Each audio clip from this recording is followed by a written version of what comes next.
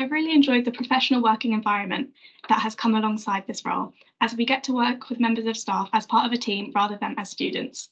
We have been given freedom and independence over all of our responsibilities, such as scheduling meetings and making resources for assemblies. This has been a really good insight into work for the future, especially the recruitment process and the assessment centre, which was a fun and educational opportunity to gain experience. My proudest moment has definitely been speaking in the Black History Month Assembly. Talking in Assembly is something I never would have considered before taking on this role, so I'm very proud that I was able to stand in front of the whole school and speak on such an important issue despite my nerves.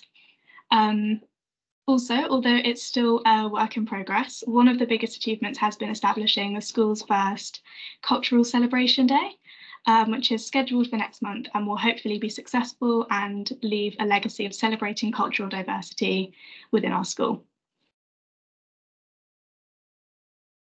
How the role has developed me as a person. So confidence in general and public speaking.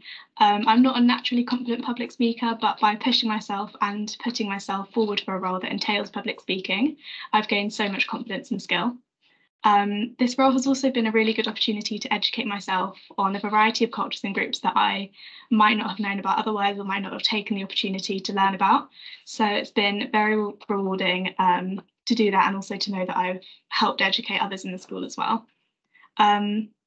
And I overall feel that I've become a more educated, confident and self-assured person over the last year, which is something that's going to help me in all aspects of the future.